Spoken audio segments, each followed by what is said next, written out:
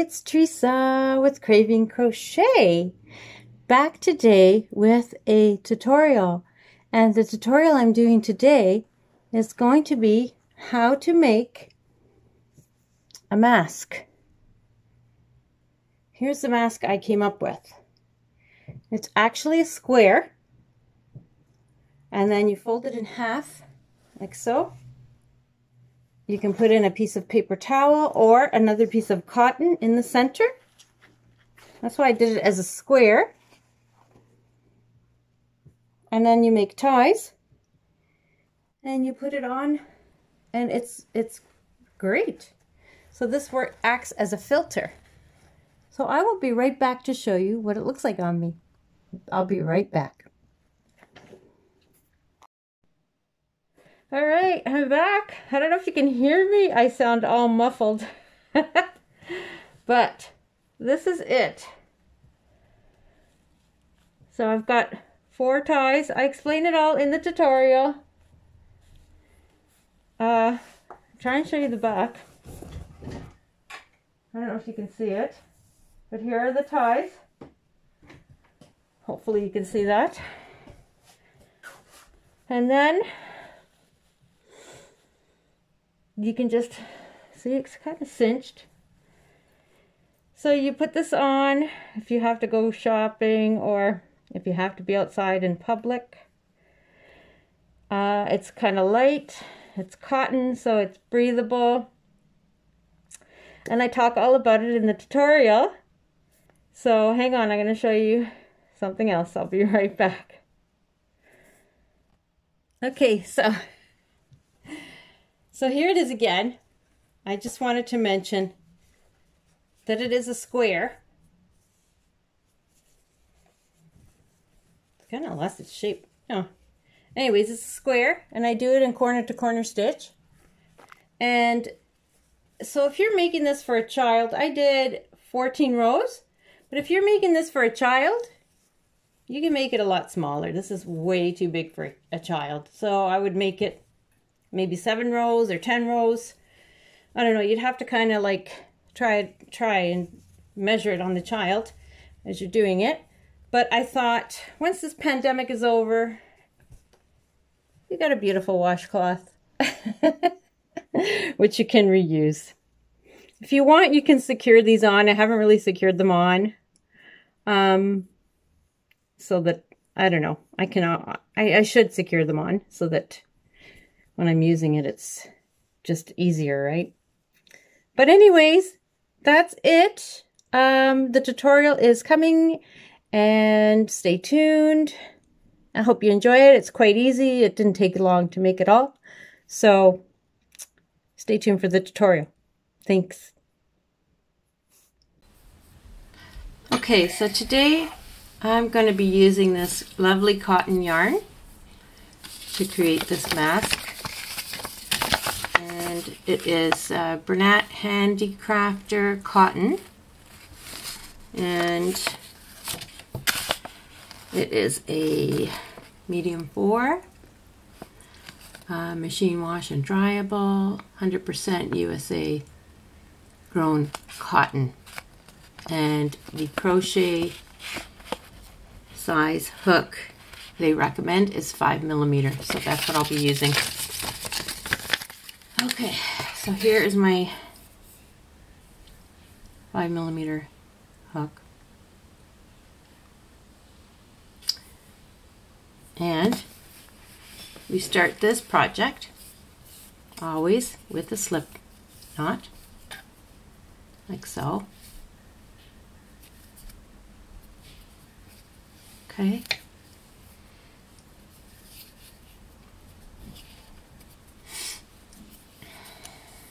And you chain 6 to start. 1, 2, 3, 4, 5, 6. And then you count down to the 4th chain on the hook. So 1, 2, 3, 4. Yarn over and create a double crochet in that chain space.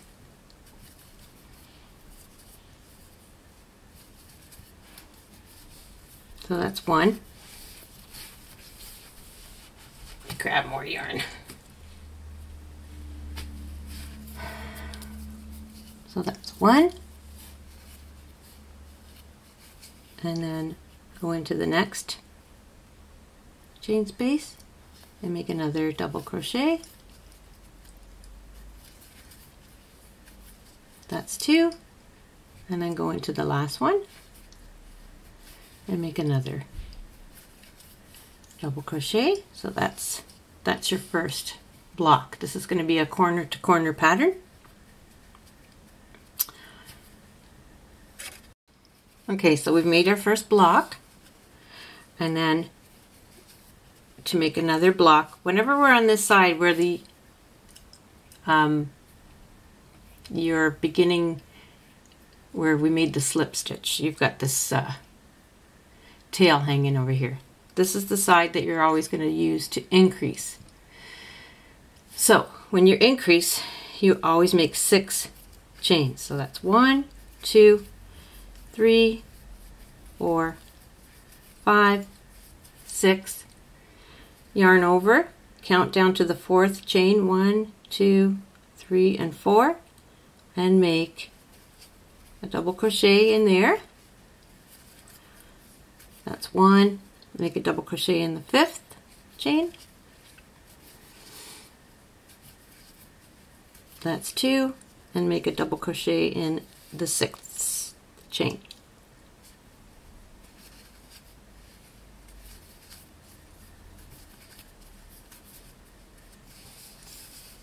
Okay. Okay, so we've made our second block, and then once we do that, we do, see how the 2 points are facing down. You grab this one on the left hand side, flip it up, and you're going to make a slip stitch in that chain 3 space, like so, and then chain 3, 1, 2, 3, and then make 3 double crochets. Let me get this out of the way. 3 double crochets in that chain 3 space to make our third block. So that's 1 double crochet, 2 double crochets, and 3 double crochets. So that's the first row, that's your second row. Okay, so now if you flip it over like this, this is again where that tail is.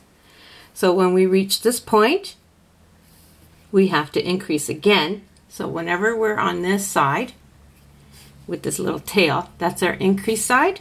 So we make a chain of 6 again. 1, 2, 3, 4, 5, 6.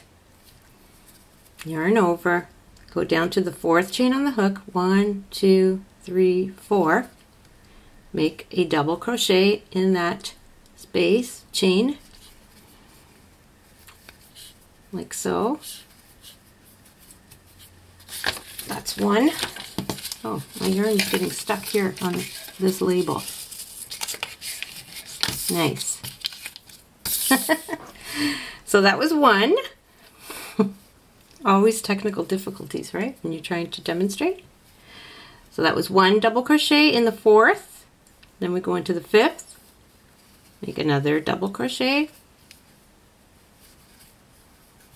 That's 2. And then in the 6th, make another double crochet. So that's 3. So again, all the points of the blocks are facing downwards. So what do? We grab the left hand side and flip it, and then we're going to make a slip stitch in that chain space of the previous block made, like so. Chain 3, 1, 2, 3, 3 double crochets in that chain space. 1,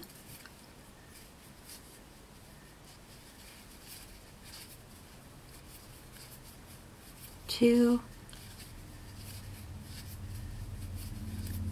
3.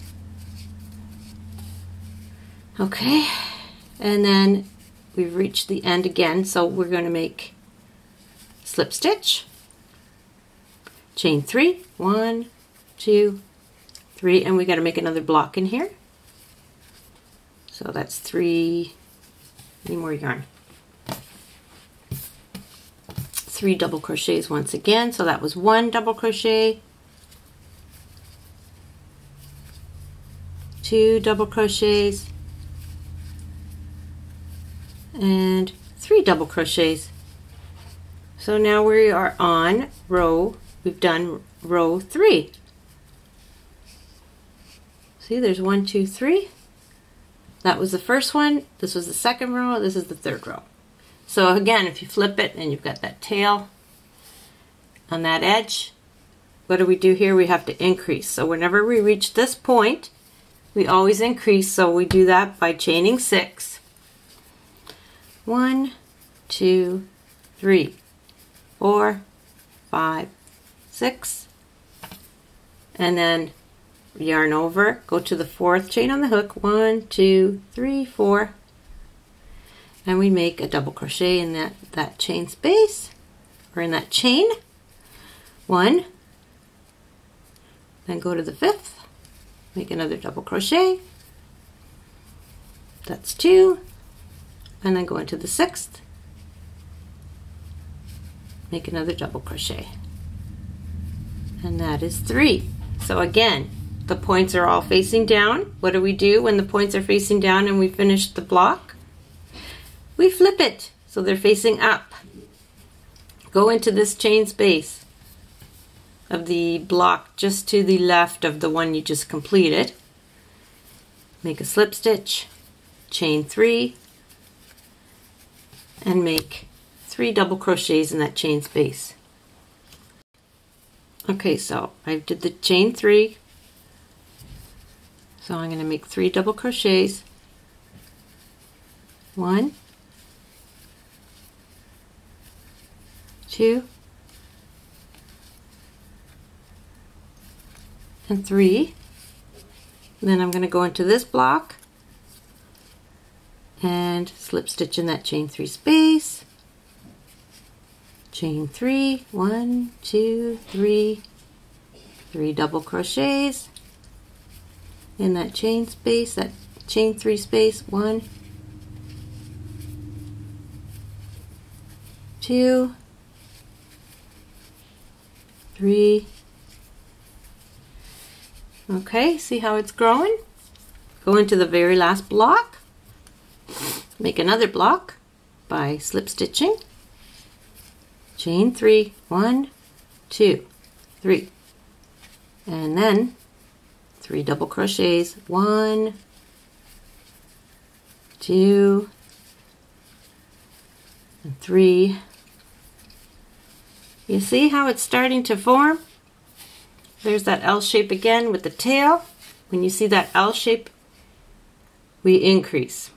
So you see how this is forming an edge here and it's forming an edge here. So as you continue to work this pattern, you're always increasing here, and eventually it's going to be a large square. So I want you to work this pattern. I will tell you how many squares we're going to need in just 1 second. Okay, so I believe that we're going to need to work this pattern to reach about, so right now it's about 10. So we need to go all the way to about 34 centimeters. So I don't know how many blocks that's going to be. I'm just going to keep working and measuring, and you do the same thing until you reach about 34 centimeters. 34 or 35. I think 34 will be big enough. And then once you get to that size, I will meet you back. Okay, I am back. I have made a total of, hold on, let me measure this. Thought it said 30,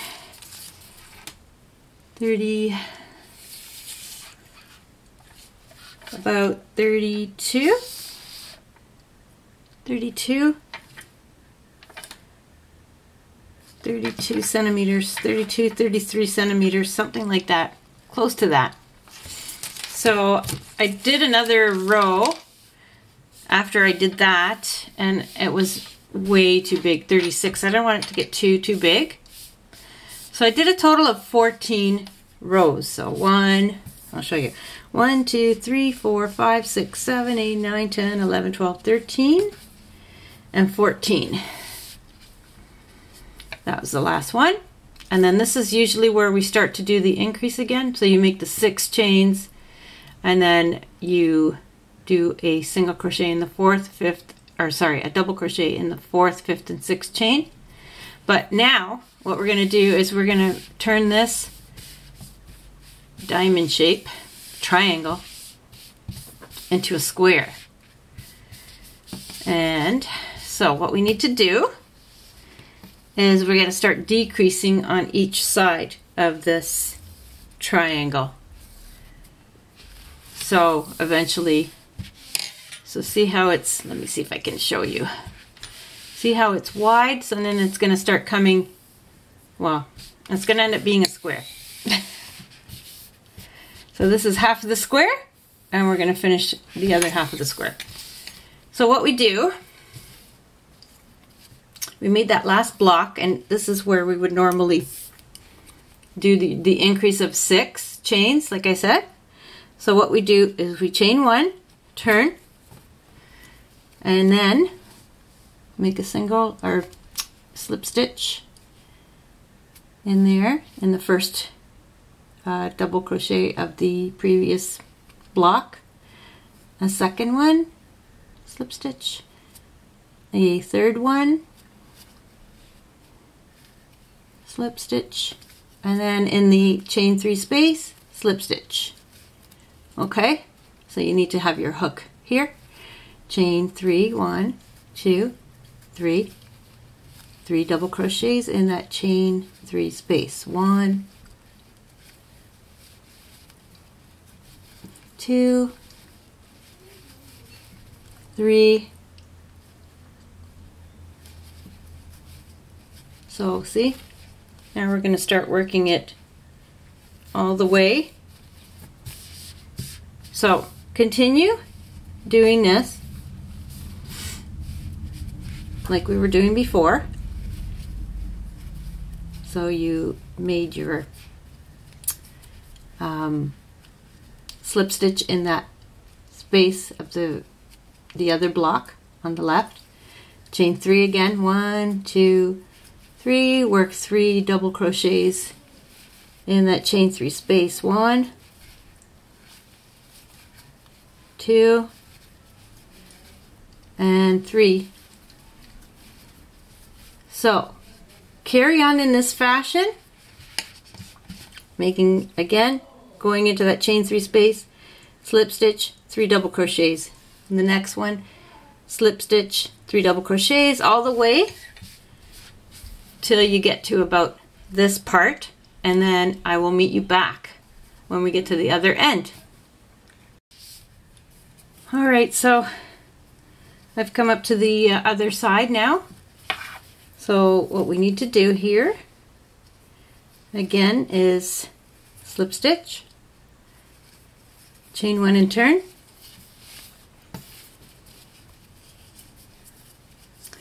and then do what we did again on the other side, is by slip stitching all the way across the previous block that we just made, 3 slip stitches in each of the double crochets, and then another one in that chain 3 space, chain 3, and then 3 double crochets into that chain 3 space. Oops, I'll do that again slower. There, so there was a chain 3 and the 3 double crochets. Then we go to the next one again and just carry on in this fashion by doing a slip stitch, chain 3, 3 double crochets, I'll just do one more.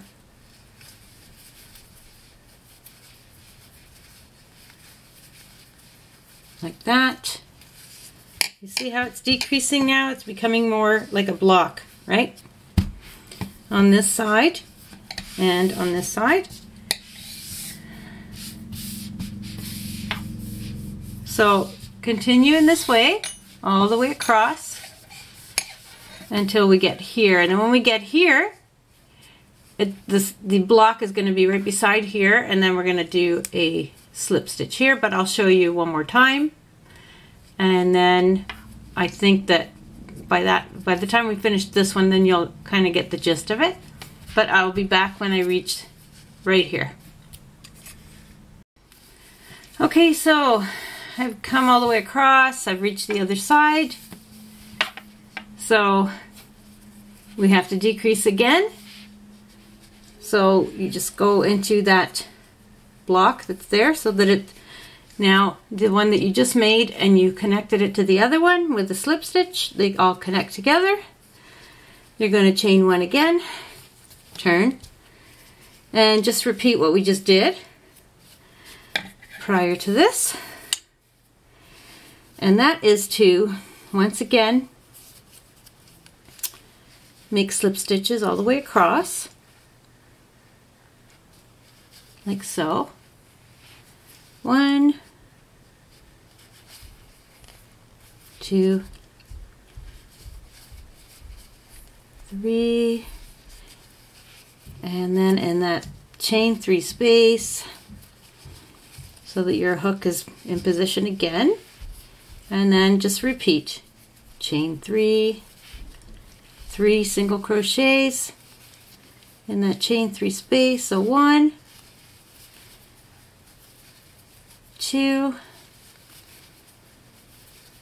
3, and then just continue doing this in each of these blocks. When you get to this block, you make one more block, and then you're going to attach it the way I just did. Chain 1, turn, go through the chain 3 space and the 3 double crochets, and just carry on. So you're always, when you get to the end, you decrease. When you get to the end, you decrease. So here we've got 1, let me show you, 1, 2, 3, 4 blocks. And then this has 3 blocks, but when we get here, it's going to have 4 blocks. So eventually this is all going to meet and it's going to become a square. So just carry on that way until you get to your square. I'll come back when I'm just about finished the square, and then I'll show you the next step. Okay, we're at the home stretch. We're almost done. So just continue with there's 2 blocks left, or actually 1 block left. So we're going to work into the last block by making a slip stitch, chain 3, and then making your 3 double crochets in that chain 3 space.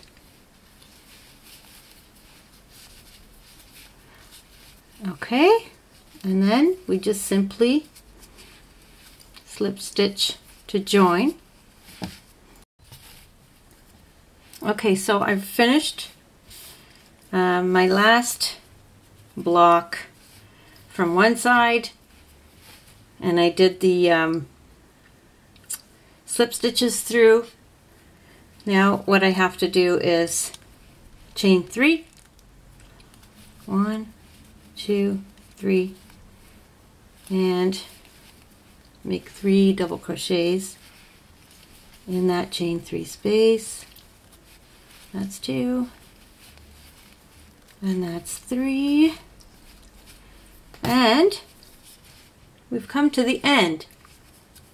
So now all we have to do is slip stitch to join, and here we have our square, our corner to corner square. So now we just have to fasten off. So I'm going to just chain 1 and cut my yarn, and I've completed my square. So the next thing we're going to do is we're going to fold this in half, and this is what's going to become your mask. So what I thought is, this is a washcloth. This can be used as a washcloth. So when this pandemic is over, you can reuse this mask by just removing the ties and using it as a washcloth. So it's not just a mask. But when you need to use it as a mask, you fold it in half, and we're going to make some ties that are going to go in here and in here, and then it's going to go around your head. You can put in another piece of fabric, or you can put in a tissue or a piece of paper towel, like something else as another, because the more layers you have, the better. So you'll have, this will be double layered, right? The way it is now. And then you just put in a piece of paper towel, and that will act as like a filter. And then you can remove the paper towel when you're finished, toss it out. You can wash this in the washing machine or whatever you want by hand, and it's reusable, and you can just use it over and over. So I'm just going to make some ties, and I'll show you the finishing steps to this mask. Okay, so what I did was, I've been trying it on too, that's why it kind of looks messy, but I did put a piece of paper towel as like a filter that you can put in the middle. So you've got 3 layers. You've got this first layer of the square, you've got the paper towel or a tissue, it could be a piece of fabric that you have, like scrap t-shirts, something made out of cotton would be good because it's nice and light and breathable. And then you've got this other piece from the other half of the square. When you fold it in half, you get a nice rectangle. And so what I did was, I made 4 of these chains, okay? I did 4, and I made a total of 60 chains on each. So there's 2 ways you can use these. Okay, one way was the way I've put it here. What I did was, I just put one end in, and I weaved it through, in and out, in and out, in and out, through those chain 3 spaces, through the bigger part of the corner to corner. So I did that on one side, I did on the other side, and then you can just cinch it like so. Cinch it on both sides, like so. So you have like a cinched mask. So then you flip it around and you put it on. So that's one way you can wear it, with the cinched ties, and just tie it around your head. Or another way would be to weave in 2, not 2, what am I saying? One of these, I'm just going to demonstrate. I'll be right back. Okay, so I removed those other ones that were in here previously. And so what you do is you take one of the ties and you feed it through. Did I do it again? Yeah, like this. So you just feed it through one corner, the top. Make it even, then you take another tie. So you should have a total of 4 if you prefer this method without cinching. I kind of like this method because it gives you, I feel like it gives you a little bit more security. There's the other one in the other corner. Then you put the other one on the other corner, like so. Hopefully you can see what I'm doing. like that. And then you take the last one and you put it on the last corner, like so. So then all you have to do is you put the top two around the top part of your head, and then the bottom two will be more near the end of the bottom of your neck. So it will come around your mouth and your chin, and it gives you a lot of security. So you tie it here and here around your neck. So that's it for today. I'm going to be using this. I'm going to be making more for my family because I can't find any masks anywhere. And if this is going to become a mandatory thing, I don't know. It could be. We could be getting another round. I have no idea what's going on, but I figured let me make myself some and then I could share them on my YouTube channel with those of us who are crochet people. I recommend you do use a nice cotton. You could do it in acrylic too. That would probably be good for when the weather gets colder, but I feel like this is really breathable. And then you've got the little filter in the middle. You just toss that when you're done. Toss this in the washing machine and you're good to go. And then when this pandemic is finally over, you have a beautiful washcloth. So anyways, that's it for now. I hope you enjoyed this tutorial. It's pretty easy and it kind of fits what's happening in our world today. So if you feel like you need to make yourself something, it doesn't take long at all. It's a really fast project. So I hope you enjoyed it.